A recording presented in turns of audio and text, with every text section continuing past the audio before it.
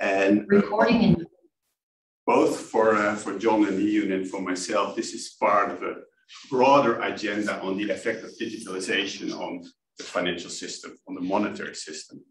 And for me personally, for example, I worked over the past 2 years, first on the DNB report on central bank digital currency, then on the ECB report, and now it's a big project. So I started basically alone, and now they're in the ECB context, more than 60 people working on this.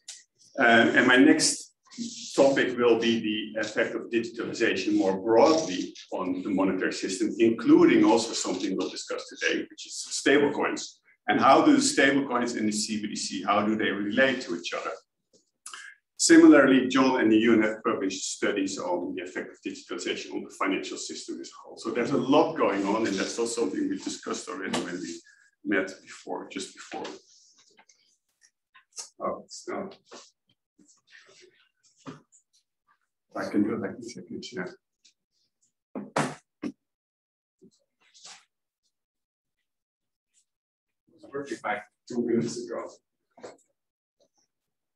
It doesn't work anymore? No. Let me see. This. It's on. I don't see it trades down. It's not on the PowerPoint. It seems like frozen almost.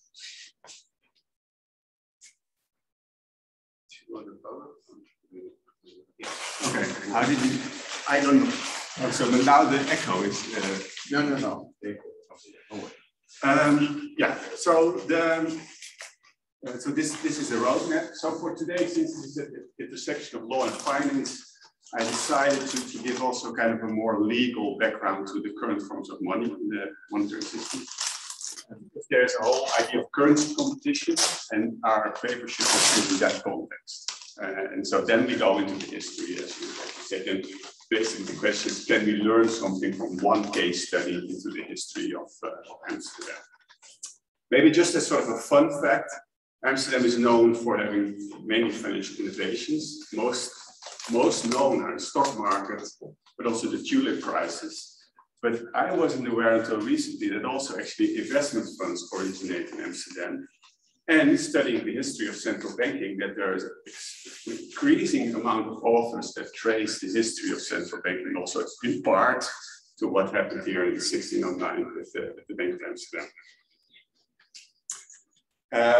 Yeah, and then our interest is mostly in how this system evolved over time, and then what we can learn from it for today. Yeah. I mean, the Amsterdam claim to be first on many things is largely based on the fact that Amsterdam, besides being ahead on many things, just has very good recording. You go back to examples, central bank-like intervention in history, and banks or proto-banks elsewhere, just less documented. Yeah. I want to be better. Yeah, that's a good point. Okay. Oops. So setting the scene, the context for this talk. So we have currently several forms of money. I'm sure you know them. Central bank money, both wholesale reserves and cash, bank deposits. But then actually there is another form that's much less well known, but it's crucial for our talk today, I believe. And that's e-money. So if you would read the e-money directive, originally 2010 and 2009 revised, there you see a form of money that's basically outside the banking system. So it's redeemable in fiat currency, and it has to have full backing. And that very much looks like, first of all, the Bank of Amsterdam, how they started, but second also like stablecoins. And you see that e-money is important when we talk nowadays about what we're going to do with the stablecoins. Because if you go down here, you see the ongoing debates. So there could be new forms driven by technology. I mentioned already central bank digital currency. But the crypto kind of developments since the financial crisis, I'm sure you all know that cryptos were not much used, except in certain circles, as a means of payment. So to correct that, the idea was to actually have asset backing so that you stabilize the value, and that it would be used as a means of payment, which is one of the 3 functions of money. And that idea looks very much also at how the Bank of Amsterdam started. And as I said already, like e-money. And if you read the current proposals by the European Commission on how to regulate this, because the idea was with crypto, first it was outside the regulated financial system. Then it was regulated mainly for anti-money laundering purposes. And now there is a proposal actually with this shift towards stable coins, both wholesale and resale, that regulation should go further. So there was a report by the Financial Stability Board looking at the risks. The European Commission came up with a proposal, and that's now under negotiation. And here you have two types of stable coins, because that's not a legal term. So the first is asset reference tokens. And that is when you have backing, but it's not exactly one-on-one in fiat. And if it's exactly one-on-one in fiat, it becomes e-money. And so given that you see now all these different forms emerging, you may say, actually, maybe seems a bit crowded to me at the end, because if we're going to have all those forms, it may also not be very kind of transparent to the kind of citizen anymore. What is really now our money? Which one should I use? Perhaps there could be like a currency confusion. And that means that, so I'm of course not the only one who knows this. So you see now an increasing number of publications, I would say, re-emerging on currency competition. So that's why I put two quotes here from the US. One is from Daniel Sanchez, a researcher in this field, and he notes that, okay, so this is driven by technology, but the underlying economics, they're the same. So that's important for our paper when we look at the history. And also James Bullard, president from the St. Louis Fed, he has a very nice presentation on this. You can find it online. And one of the things he says, which I liked, is it's really nothing new. And it's something that's a debate we've seen also in the past. So I thought let's actually list the examples I'm most aware of. And the first, of course, is the Bank of Amsterdam story I'm going to tell you. And if you read papers, especially by Quinn and Roberts, who have published a lot on this history, they start also from the idea of currency confusion, currency competition, and what they call confusion of coin. Because what was the case historically in Amsterdam, the political situation was not like you had a United States, like one state, as we have today. The provinces, they minted their own coins, and it was prescribed how much they should weigh and what would be the value. But what happened, for example, the mint in Utrecht and the mint in Amsterdam, in Utrecht, they wanted to make some more money, so they just reduced a little bit the weight. So that's then the bad money. And that was then used, of course, in trade. So bad money drives out the good money. And that actually led to loss of trust in money. And what happens if there's loss of trust? It starts to hurt trade. And I see a direct parallel between this mechanism and what we see with the cryptos, that, yeah, there was like Bitcoin and everything, but it was not like generally used as a form for payments, exactly because it's so volatile. And then you get stable coins. So how do you stabilize that? That's also what the Bank of Amsterdam did, to stabilize, because they then said, you can bring the coins to us, we're going to check them on the weight, and we guarantee you that you get it back. And that was the start, what we call a rigid stable coin, fully covered by coin. And yeah, indeed, some authors relate this to the origin of central banking. The second episode, where also you see like interest re-emerging, because I took this table from the Riksbank, and the Riksbank is thinking about e-krona. So they also started thinking, how actually did we get our monopoly on central bank paying for money? So cash. And then they go back into the history and see that what happened in the 1800s was you had basically banks issuing their own bank paper, so their own notes. And that actually also led to confusion. Ultimately, there's of course a whole literature on this, free banking, etc. But overall, it was abolished, and the central banks got the monopoly. Also because actually for the people using it as a means of payment, it was confusing to have these all different forms and what's the value, etc. So coordination. So that was with the coins and with the cash money. And now we have the cryptos. So at least 3 episodes where you see the same issue re-emerging. Just to note, as a further introduction to the Bank of Amsterdam, that in the table, maybe it's difficult to read, but you see here when the central bank was founded, the oldest is Sweden. Where is it? 1668. Then you have the United Kingdom, 1694. So the Bank of Amsterdam was founded 1609. And actually the Riksbank and Bank of England were partly modeled after the Bank of Amsterdam, because there were some Dutch people both going to Sweden and then working there. King William went to England, and that also led to the Bank of England. Very brief, but there's much more behind it, of course. And the fact is that at the end of the 1700s, the Bank of Amsterdam went bust. And that's why we don't have we cannot make the claim as the Swedes do that we have the oldest central bank, because the reputation of the Bank of Amsterdam at that point was so bad that it was decided to abolish it and to create a new institution, the Dutch Central Bank. And actually it was the case that the use of coins lasted longer in the Netherlands, because of the trust was not, in central banking was not immediately established so much because of that history. So then for us, the question is, what happened over this point, over this time? Because if it started as sort of a stable coin type arrangement, at the end it went bust. Why? How did this happen? How did this evolve over long periods of time? And sometimes I have the feeling when you see the crypto that it's like we're reinventing the whole history. We start with many different coins, then try to stabilize. You see forms of credit emerging. You see now in the markets actually that there is manipulation going on. So there's a whole new debate. Should we regulate for also like from perspective of orderly market functioning? So it's like everything again. That's just my impression. And so that's also why I think it's useful to see these kind of trends over longer periods. Okay, let's move into the heart of the story in the Bank of Amsterdam. The pictures you see here, the left is the old town hall. That one, the Bank of Amsterdam was there situated. And then the new town hall, where it was situated later.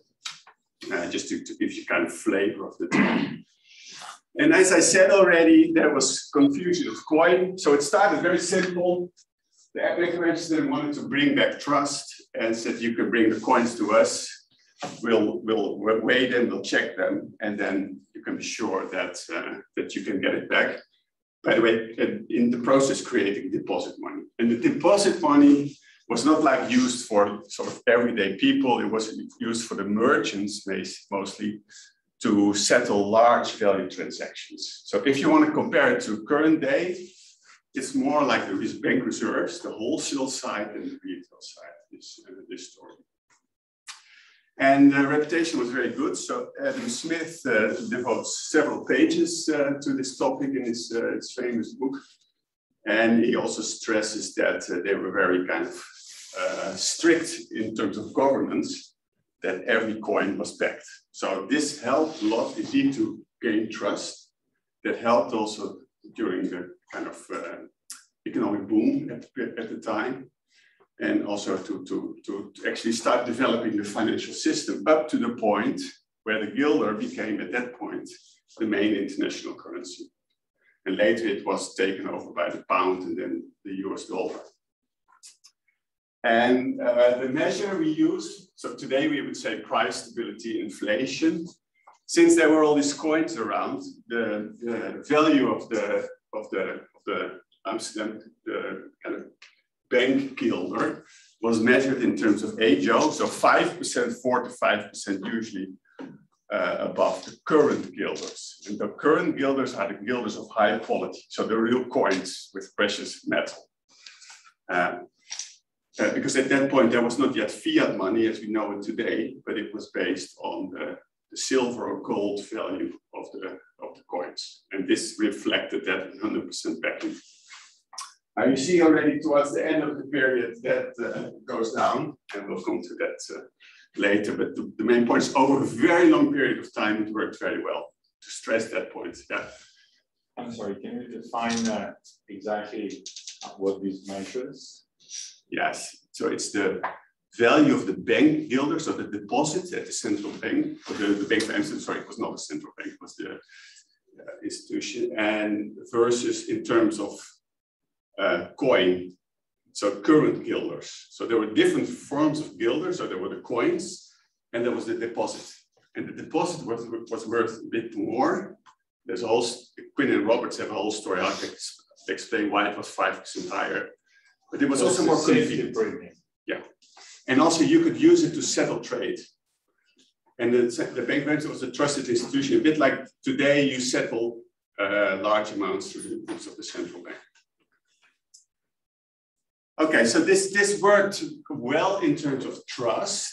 However, the Bank of Amsterdam didn't grow very much. And so in 1683, sorry, I should start in 1672, because that was in the Netherlands, the year of disaster.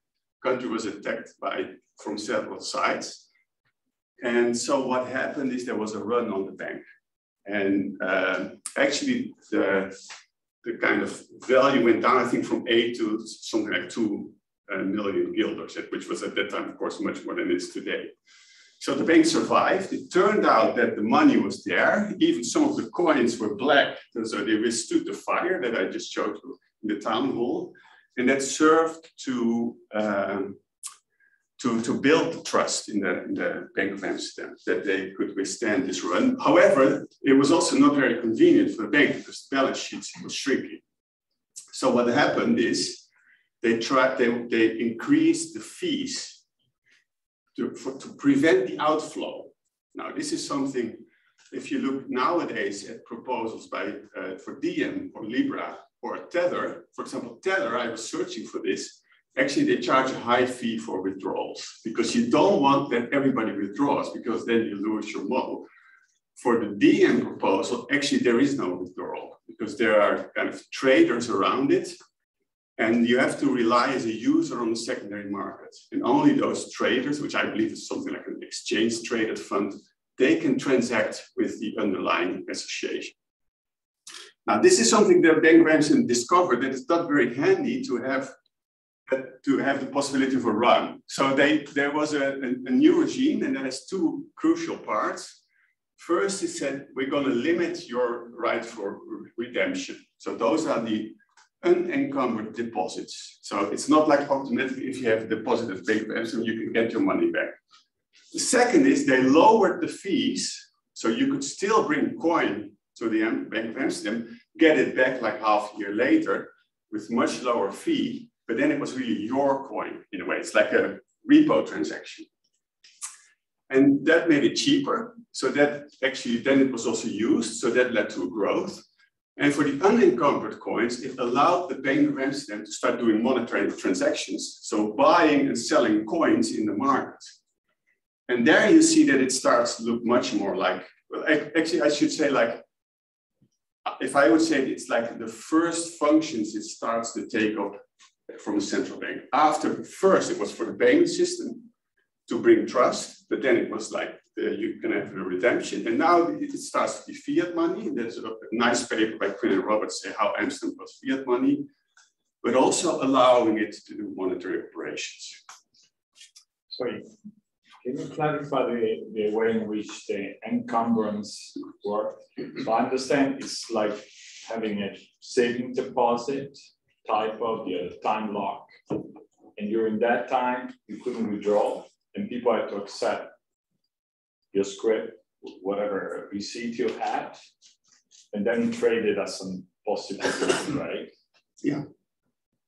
Is that correct? I think it's correct, yeah. And the thing is, it's a 6 months period. I forgot to say that. And the fees, they were 2% before, and now they were like 1/4 to 0.5%, depending on whether it's gold or silver. Now, when you say encumber, it means that there was some physical gold physically separated from the rest of the gold, yeah, which was assigned to back. Yeah, it was earmarked, exactly. Okay. And only if you had this receipt, then you could get it back. So after 6 months, you had the right to get it back. But most of the merchants, they chose to keep it at the bank, so to pay a fee, which gave income to the Bank of Amsterdam, and then to roll it over. And that's how the balance sheet started to grow. Did you pay also a fee for the unencumbered deposits? No, no, because there was no right for withdrawal. I'm confused. So the encumbered deposits, you were paying a fee.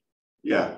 And the unencumbered, were you? As far as I know, there was no fee, but you could still make it liquid by relying on the secondary market. So the secondary market started to develop, and there you could trade your deposit at the central bank for coin. So so how did the bank make money if I bring money in and say, I want it unencumbered? They would charge me a fee up front, but then there would be no interest rate either way. No fee, no interest rate. Is that right? Well, I have not read any stories about people bringing unencumbered money to the bank. That's more like when they gave a loan to the VOC, then they create the loan on the liability side, and the asset side is then unencumbered. However, if you want encumbered, so you want to get it back like a repo, then you specifically bring it. So if you, how I read it, is if when you bring your coin, you have a right to get it back in 6 months. And the other part, the unencumbered, is created through monetary transactions, through loans. So it's a loan. So there's no coin behind unencumbered. So that basically the asset matching, that is a loan. Yeah, yes. And the thing is, exactly, you're right. And that's where you get this discrepancy. However, the sources of income were the fees and the interest on the loan. Those were the main sources of income. So over time, the Bank of Amsterdam is building its capital, so it's accumulating coins. And there it starts to do this. Yeah, so indeed, you're fully, it's good that you... Okay, but then the graph is wrong, right? You don't have any coins over there. That's confusing. I mean, wrong, it's confusing. You see? Yeah, it could be. It suggests it's all covered, but no, that's a good, okay, yeah. And so this allowed it, so it started in the payment system. There's a whole debate how central banking started to finance war in the payment system. This is an example of how it started in the payment system. And then it started to take on kind of a monetary role also. And the first I want to mention is the settlement liquidity. Because if you look at how Target functions today, there's intraday credit for, so the wholesale transactions, they run through the books of the central bank.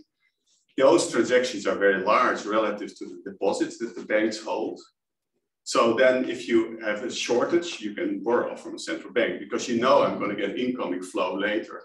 And you get intraday credit, so within the day, and monetary credit is more overnight. So that's to facilitate the timing of big payments. If you want to do that, you cannot be a rigid anymore. So if you want to give this credit, then you should actually give the loans. And so we were very keen on seeing, like, is there any evidence of this in Bank of Amsterdam? And since the main customer, the biggest corporation at the time was the VOC, you see actually that this kind of short-term credit, and of course it's not like today intraday, but it's still related to the timing flows, did actually happen because the ships, they had this kind of seasonal patterns, basically arriving more in the spring or the other way around, I forgot exactly, but anyway, it's a seasonal pattern. I have the data later. And then over time, it also started to do monetary operations, as I said, with the coins, and giving credit, and even actually acting as a lender of last resort. So you see gradually building up of central bank tasks. That's why we call it prototype, without becoming kind of modern day central bank, which has actually much stronger governance, I would say, because that's where backing of the state. Yeah. So I'm just trying to get the term right. So don't you want to call, so you had one part that was secure deposits and fully backed. And then the bank anticipated a flow of income for which it kind of wrote an asset there and lent it, but that's an unbacked asset, unsecured. Is that the right financial construction? I'm not sure exactly. Okay, but it's useful for interpretation. Yeah, so from 1683, the system is if you bring coins to the bank, you get them back 6 months and you pay a small fee. Yeah. Over time, they earn money, so they also have other coins and they start to give loans. So you see that not everything is backed anymore. So it starts to become more like a bank instead of a fully backed institution. Yeah, no, but I understand. But the question is whether the deposits that people brought were lent or not. What you say seems to suggest they were not. Alternatively, there was a way for people to invest in unsecured. Yeah, I mean, that one of the two. Yeah, no. So the deposits that they brought, they were there indeed. They were kept separate indeed, and that was the encumbered part. And were also deposits that were not banked. Yes. For example, if they gave a loan to the VOC, you see an unbacked deposit occurring. That's more in the later period. So.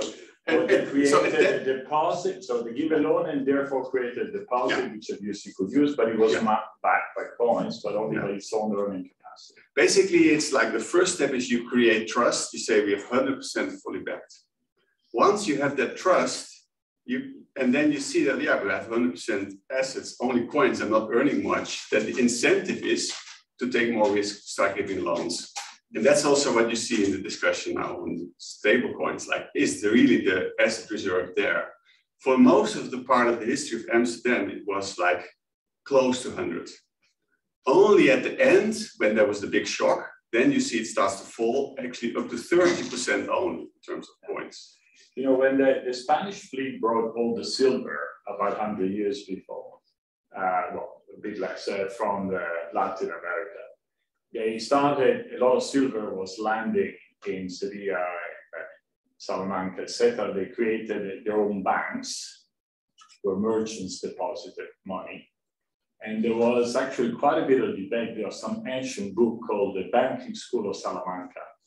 And it's all based on whether the moral foundation of banking should be based on deposit and keeping, or whether you could lend. And it's all about the moral, of course, justification. Yeah, well, I like the analogy because you see it also here. The moral story is very strong in the beginning, and later it starts to deteriorate. That's we also have like a footnote in the paper, but on the governance, how the governance deteriorated at the end. Some authors note that actually the age of the people that watch, that guard, that's the coins are there, it dropped, so they couldn't withstand the pressure to lend against the VOC. And so the governance just was not strong enough at the end of the day. And that brings me to the point on governance. So I believe this looks very much like a conflict of interest that you have also in investment fund regulation. Because in investment fund regulation, you have a separation between you own, the ownership, and the manager. And the ownership, the owners, they have, in this case, they for a stablecoin also they have to rely on like the value is there that's promised because it's like one-on-one promise. However, if you are the manager, you can see that but you sit on all the safe assets. So you have a temptation to do a bit more risky, decrease the backing, start making loans. And that's what you see exactly in the history of the Bank of Amsterdam, also over time, especially when there are big shocks. And that's also the story at the end, because I don't know if I have time to go through everything. But then actually there was the shock of the Fourth Anglo-Dutch War. They blocked the harbors for the VOC. So the shipping went down drastically. And the Bank of Amsterdam started to give like lender of last resort lending to the VOC. And then you see this backing, which was close to 100, it drops to like 30%. And then the agio starts to also decline. And that's what we have in the regressions. That's good. So in any case, we've seen now the conclusion so that we don't have to worry like, rushing through the slides and just a nice discussion here. Okay, so over time, it took on more roles of a central bank without actually having the full governance. And that's then a lesson for today also, that you should have this strong governance to work in the interest of basically the common good. And so we spoke about settlement liquidity. So that is this chart. So what it shows is the ship arrivals. So the seasonal patterns in income. So, financing a ship going out and then waiting till you get the return. And in the meantime, you have a short-term loan from the Bank of Amsterdam, which is very much like seasonal credit, like intraday credit like today. And also when you put it in a correlation, you see almost one correlation of one between the month-on-month change in the loans to the VOC and the, I should say it correctly, unencumbered deposits. Yes, because that's what we just discussed at length. The other thing is that the idea of monetary operations. So when Bank of Amsterdam had this kind of additional stock through its earnings of coins. So when the ACLE was high, it could enter the market and do these transactions, or similar when it was low. And that's very similar to open market transactions a central bank does today. And this graph is a vector autoregression to illustrate that there was a response in the unencumbered metals to shocks in the ACLE. Yeah. Sorry, too many questions. Were most loans to the VOC? Yeah, yeah. And that's actually what you see here, because the blue is the East India, and you see especially in the later periods, but also the town treasury. So the town treasury, they also took loans and often didn't pay it back. So it was like paying dividends to the municipality. So they used it actually also for income at the town, because it was a profitable organization. So it was a nice income for the city of Amsterdam. And then there were loans also to the town trade, the loan chamber. But you see also here the metal stock covered most of the period fully, the assets, except in the later period when the bank went down. Hi, I have a quick question for the graph in terms of like guilders. So I'm not very familiar, but what was the purchasing power of the guilder? Like, what could you accomplish? Because I see the numbers like it's 30 million guilders. Yeah. What does that mean? Like, yeah, I don't. It's for me also, I don't know, because you have to know at the time what the prices were. I don't know, but it was big money. It was wholesale, and it financed kind of the VOC and also the transactions of the merchants. Okay.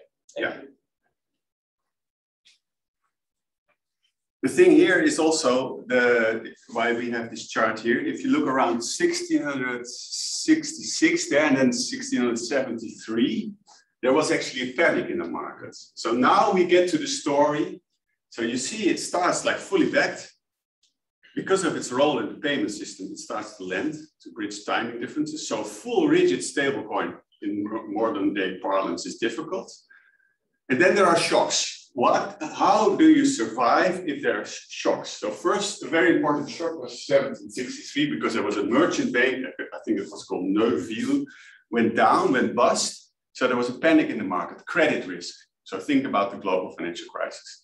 So what do? You go to the trusted institution. So you see there, this is the spike, the funds growing at the central bank, the Bank of Amsterdam. Sorry, I say central bank because I so often say central bank. I should say it in this context. So it worked a bit like, so here you see this panic of 1673. And we compare that to data, US data for the Federal Reserve, the inflow, and also the pandemic. So you see this pattern emerging, trusted institution. Of course, the question is it really so good, such backing that it's really can survive almost any shock. And that's kind of the final part of the story, when there was a real big shock. And I see these external events really like what we have nowadays, like the pandemic. We had actually in the last 15 years, we had 3 major ones. And before that, we had for a long time nothing, like the global financial crisis, the Euro crisis, and the pandemic. Each time you see that the central banks, they play this role. And something also a very heavy shock was the Fourth Anglo-Dutch War, because the trade was blocked by the British. So there was also things going on in the US, and they wanted to sort of the Dutch, they were trading still with the US, and the British wanted to block that. And that was actually also really the decline of the wealth of the Dutch Republic. And there was a strong hit to to the shipping and to the Dutch economy. And so this is the battle of the Dodger Bank, which is in the North Sea, just to kind of give you the feeling. And here you see data. So we collected additional data next to the Bank of Amsterdam, also on the shipping, and there's a big collapse in the shipping. And that is particularly difficult for the Bank of Amsterdam because that's credit risk, right? And so you see now also these loans, they give credit risk.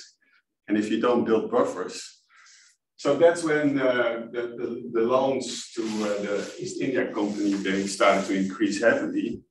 And also they couldn't pay it back enough. So if you see the papers by Quinn and Roberts, they say that around 1783, I think it was 1784, technically the Bank of Amsterdam was bankrupt. And then it all depends, like how is the fiscal backing? Well, modern day central banking has the backing of the state, but this was the city of Amsterdam. And if the city of Amsterdam was also impoverished, then this backing was not there. And moreover, they had always used it to extract income and not to build buffers. Because if you spoke about buffers before the seminar, if you don't build the buffers while you give the loans, then that can go wrong. And that's basically what happens. And one little clarification. So what do you mean by backing? I mean, did the city of Amsterdam take any commitment to bail out Bank of Amsterdam, or was more informal? Yeah, how I understand, they didn't take any commitment, but then there were some kind of small loans to recapitalize, but it was not enough. And then it was around that time, yeah, basically that's it.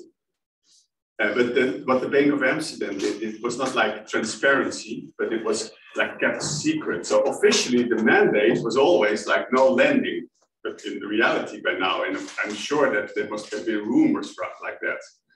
So how I imagine this worked is like, there are rumors in the market, like how solvent is the Bank of Amsterdam? Of course, everybody could see what was happening to the economy.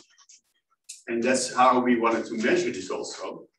Because in the long run, there should then be a link between the agio, which is like the, like the inflation target nowadays, the value, and the loan share. And the loan share is like a proxy here also for credit risk. Because of course, we don't have risk measures. So we put that in a co-integration. And then actually after you, well, there are some structural breaks, but that comes out. And that is this equation, where you see there's a regression of the agile on the loan share.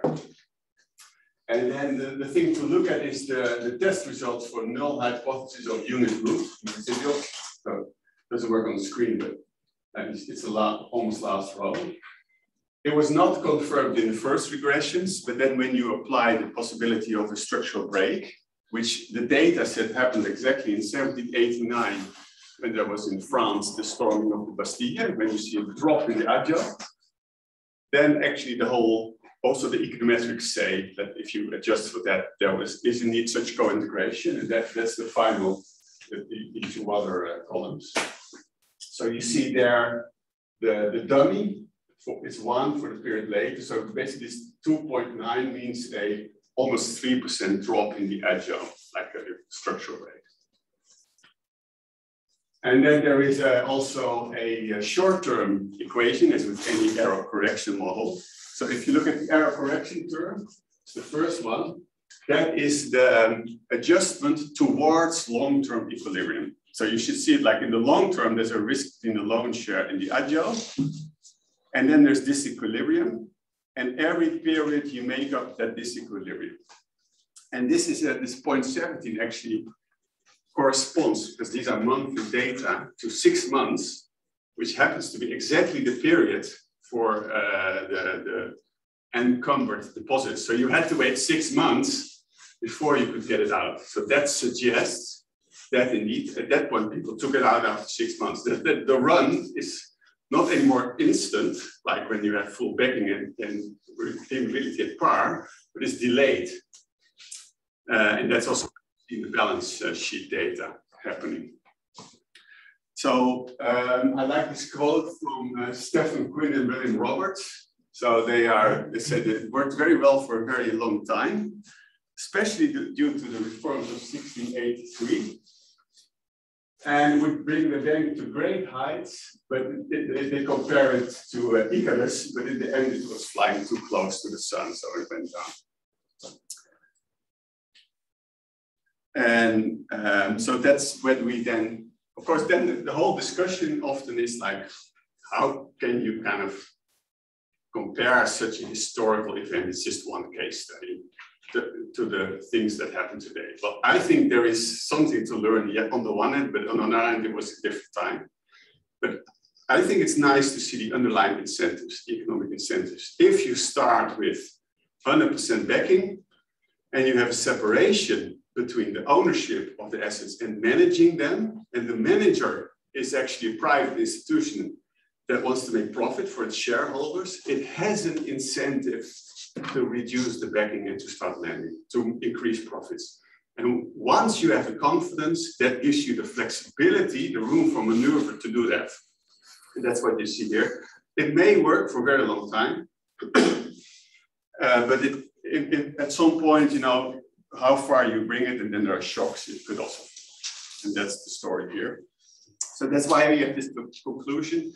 If stablecoins stick to their governance rules, they provide limited settlement liquidity. So you cannot have it in the center of the payment system and then also expect to give liquidity when there is a need. But if you don't stick to it, yeah, that's kind of problematic. Then you're basically not a stablecoin anymore. So you see this evolution towards banking. And so that's why we thought, let's compare kind of modern day alternatives to the proposals that are around. So I guess a lot of, I hope, well, I assume, anyway, I think lots of people know about Tether, DP Coin, and Libra. There's, by the way, also Finality, which is an important initiative. It's more on the wholesale. So we thought, let's just try to compare it. What are the assets? Is it wholesale or retail? And importantly, is it a rigid stablecoin or is it more flexible that it can lend? And there it's important if it's a bank or if it's not a bank. So for example, for JP Morgan coin or a Finality, I think it's similar. If you have a system where the assets are in terms of central bank reserves and you earmark that, and the banking side of your business can still give loans, that's much more flexible than when you have a non-bank, like pure e-money, as I said in the beginning, where you always have to maintain this backing, then you have zero flexibility to give any support to the payment system, that, where you're actually in the middle if you are such a coin. Yeah. And of course, what you see here, acid, silver, gold, and coins, that's quite different from assets held by, for example, proposed by Libra. Now the low risk securities are 100% central bank assets. So it matters also very much like how it's structured specifically, I would say. Sorry. On the JP Morgan coin, this is the debate that came when this Fed official tried to promote the Euro mutual fund that could hold claim on bank reserves at the Fed, right? Well, we'll talk later. Well, yeah, I think. Yeah, well, I think generally there's a discussion on CBDC versus hybrid CBDC. Hybrid CBDC could be something that's proposed by some, I'm not saying, but that's when you have a private institution having 100% assets in a central bank account and then issuing its, kind of stable coin. So there was, I think that was blocked, at least the wide retail distribution that was blocked on objection by the Fed. Okay. That's what I remember. I have a related question in the chat. Okay. Yeah, sure. Because I think we are up to the questions anyway. So Sena below is asking, I'm reading it literally, then maybe you can unmute yourself if you want to discuss it. If you're mainly discussing asset-backed stablecoins, but the ability of the Bank of Amsterdam creating money makes it more similar to algorithm stablecoins, such as ill-fated basis. Is it not the case? I think the paper should distinguish between various types of stablecoins, such as asset-backed stablecoins versus algorithm, when comparing stablecoins with the Bank of Amsterdam. Yeah, I think that's a good point. For sure, fully agree there are different types. Algorithm-based, what is your backing indeed? how I see it, but we can discuss is when you have the coins, those are the assets. So they are tangible assets. So those were at that time the most kind of hardcore assets you could have.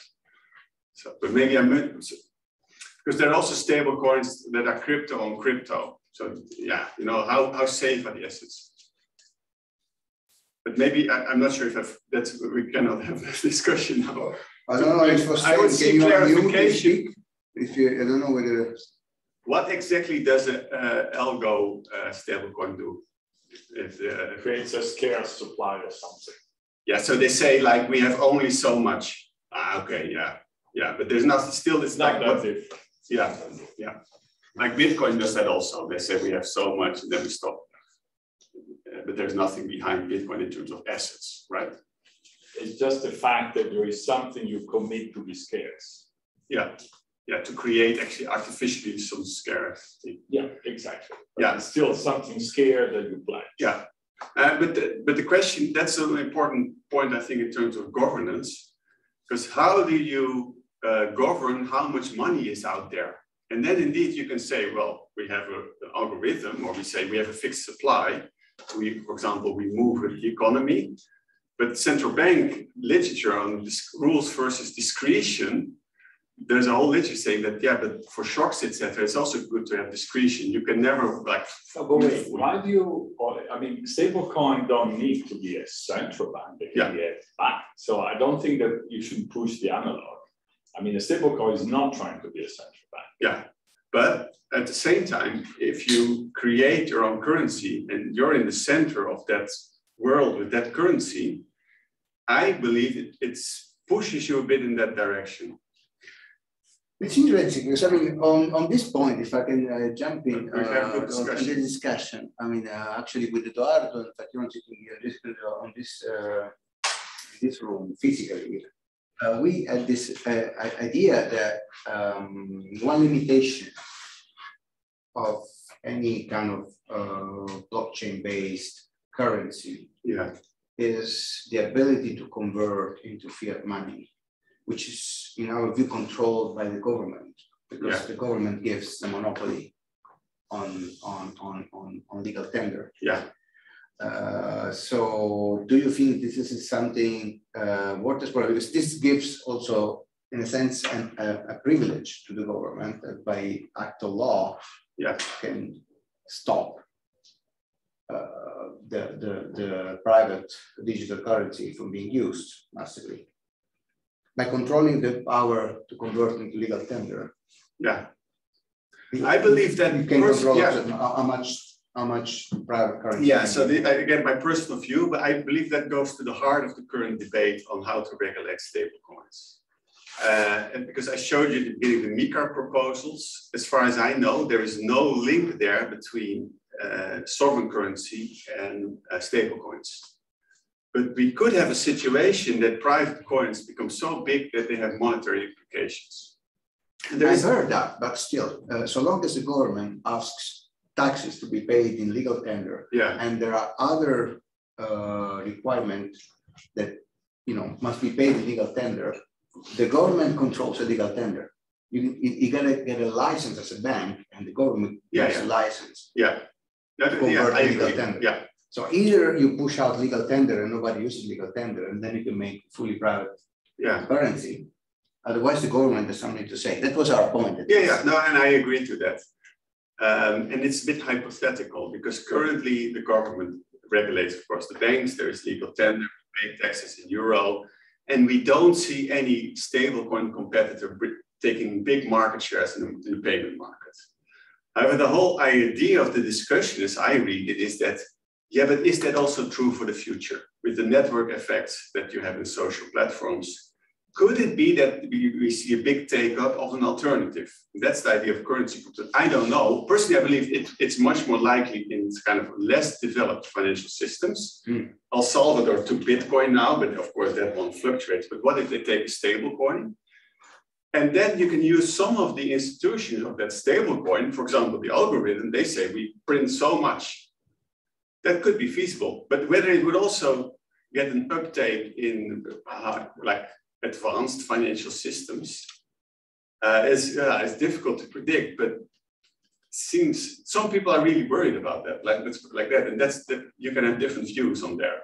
And your view is as good as mine, because I cannot predict the future. But we do know that there are big network effects in social in platforms. Sure. What we were saying is not about like an exercise in prediction, as so long as the government says that taxes can only be settled in legal tender, and governments control legal tender, there's no way any private issuer can take that away from government. Yeah, that's a fact. That's a fact. Yeah, I agree. Yeah, that's a fact.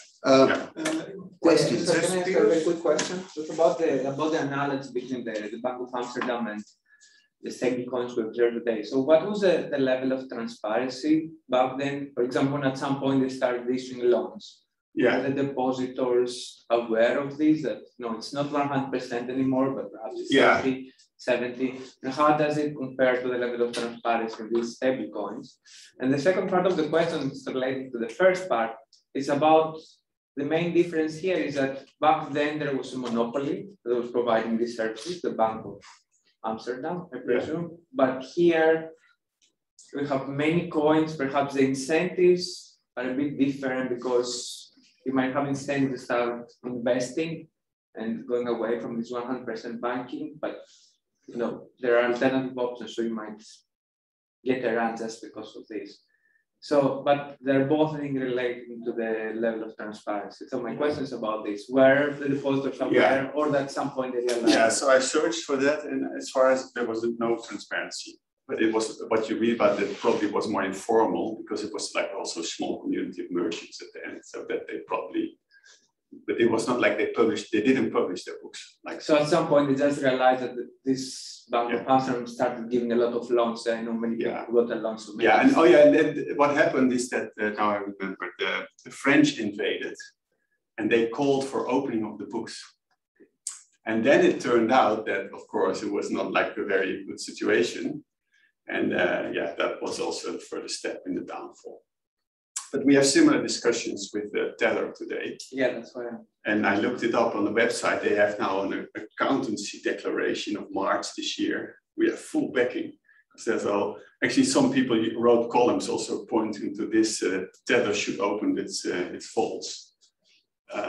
So I haven't followed it, but the discussion is there. But and your second question, I'm not sure if I understood. So it seems that then the level of transparency was quite similar back then compared to perhaps what we have now, in the sense that there's no much transparency. So that makes the analogy stronger. But I think what is different that here there are many coins. So in the sense that the incentive to misbehave is disciplined by some reputation concerns, even though you're not a monopoly anymore. Yeah. So it's something that and also it was partly public, Bank of Amsterdam. So it was still the city of Amsterdam. Also having in mind to support the economy, and the purpose was they also actually I think it was dual because they also got good revenue from it, but it's not like a purely private thing. Yeah. They shot a lot of discussion on this, Valeria, and then we go on. Okay, well, it's good that it triggers a discussion because I think here we're really at the edge indeed of where we stand. And it's nice that we end there, that it facilitates such discussion. Yeah. Valeria. Yeah, I wanted to pose like some questions. Maybe if you agree with what Alex was saying, because I think that so I was saying like as long as we institute taxes, then we like all these alternatives will not apply, but I think it's mostly a matter of usability and network effect, as you were saying. And this, for instance, is the reason why we got so scared for Libra, because one thing is to have like Tether and like something that only like some geeks know about, and one thing is to have in-app payment on WhatsApp and Facebook. Yeah. And so here I would like to have your opinion on, like, for instance, the difference between these blockchain-based private money, like potentially Libra, and private money that already exists in the form of e-money that you talked before, that it's already there. And that, in my opinion, for how I see it, that's the reason that is pushing central banks to develop their own stable coins, or like the discussion about the digital euro. Yeah. Basically, I think that the idea is to create an alternative that is viable, standardized, and usable Europe-wide or global-wide eventually, to compete with these private money suppliers that already exist.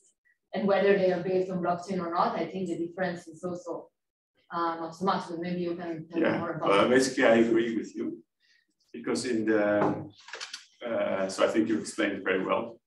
And I see in the discussion, so there are two kind of responses. One is making CBDC, the other one is regulating. On both sides, you see that 2019 is really a turning point. And so I followed the debate on CBDC. You see it emerging in Sweden, Canada, then also Netherlands, because cash goes down. But it doesn't take off as much yet as then a year later, but because when now the ECB is also, the whole Euro system is working on it as a project. And one of the big arguments was monetary sovereignty and digitalization.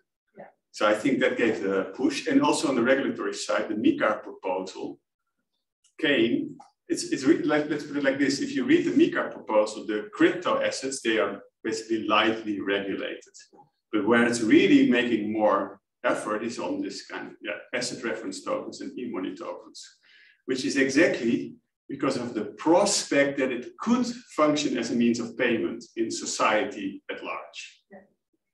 And that made a big difference indeed in the whole mindset in this discussion. So, but I'm basically saying the same, I think, as you just said. I put this chart in the big screen so we can follow the lively discussion in the chat, and unless if you want to read. I will try, but it's tough. I mean, I put my, I don't know whether you can read anything there at big screen, but essentially here is, so it's Balash and Hossein, and I'm trying to summarize their joint views. One-to-one fiat-backed crypto cannot take on risk via lending because it promises redeemability one-to-one.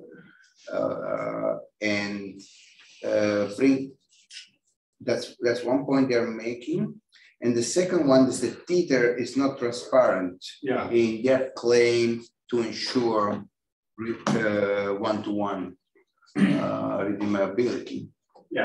Because there is no evidence that they are fully backed by dollars. Well, you can say more than that. That they just say that they consider loans to itself to be a suitable form of reserves. I mean, in that sense, I don't think you can claim that even Tether can be a platform benefiting from platform effect. I mean, it is a platform, but it doesn't have the compelling nature that the Bank of Amsterdam had, which was a unique basic monopoly for a stablecoin, and then it becomes central bank. I mean, Tether is more a private experiment. With no discernible external effect, I would say.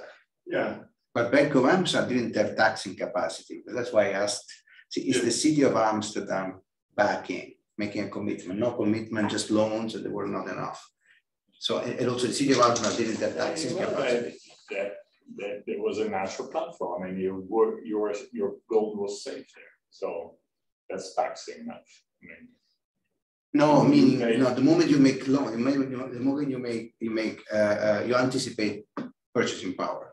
The moment you play the central bank. I mean, one-to-one convertibility. We all will like it. Also in the chat, it was like if there was a credible promise of one-to-one convertibility, you store the gold, you store anything in some gold, you're fine. But then also the story, if I understood your story correctly, I mean, the Bank of Amsterdam started making loans. And don't see a link with fiscal capacity. If you make receipts, if you make money out of loans, then it's he has to be back to reserve the stuff. The state has no role. Can I pick on this because I think so? If you read MiCA, my big concern is crypto assets are crypto assets, but then when it comes to asset reference token, I see a lot of similarity with money market funds. And getting back to your incentive idea, in MiCA, when MiCA regulates or kind of propose to regulate asset reference token, there are a lot of incentives to become prime money market funds. which promise redeemability one-to-one, but there's no fiscal no fiscal backup, and there's no capacity to guarantee that in times of outflow. Do you see this, and how would you act on that? Yeah, no, I agree. And so I see the asset reference tokens as a form of investment fund, and money market funds is a particular type of investment funds that promise a stable value. Yes. And the e-money I see more as it was intended in the e-money directive, with 100% backing, redeemability at par, and without any fees. Because I agree basically with everything that's been said on Tether on this, also with the comments. And in addition, so I cannot really know if the money is there or not. So, but I do see that I was checking a lot if there's a fee, and apparently the fee is very high to prevent kind of people getting back their money. That is something that would not be allowed for e-money. Then you have it redeemable at par with no fee. So yeah. Why should I set an e-money and not an asset reference? I don't see how kind of business model wise e-money token are. Yeah, so you would go for the lighter, the asset reference, probably, if you can choose. Well, and then there's still a lot of discussion indeed in this debate. So it's not settled. Issued by the central bank. That's a different business line. No, e-money can be issued by private companies. Yeah, but it's not credible. So the point is, it would never be fully credible. And in that sense, there is a limit. You can say e-money should, but it does. Okay. So then e-money is by definition in my mind. No, but that's consistent with the fact that it has remained small. And also for e-money, there are a lot of legal loopholes. So when you see in MiCA, the type of assets that can be considered fully liquid. Yeah, I yes and no. For this also in e-money indeed, and then you had to go to another directive, and I saw the list. I was like, yeah, indeed. So excellent discussion. It seems we have like overall pretty similar thoughts on this. I haven't seen any really big disagreements as far as I know.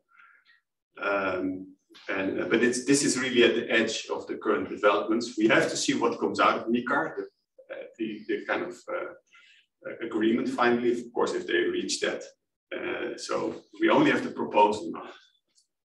We have to see also what comes out of CBDC, and we have to see what comes out of stablecoins. So that's why, as I said, we're really at the edge here, in a kind of period with a lot of exciting developments.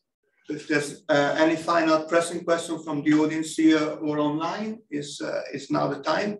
Adrian. I'm not sure with what you said, what you think about it, about the possibility of qualifying Tether as e-money under the e-money directive. Do you think Tether qualifies as e-money? Which one? Tether.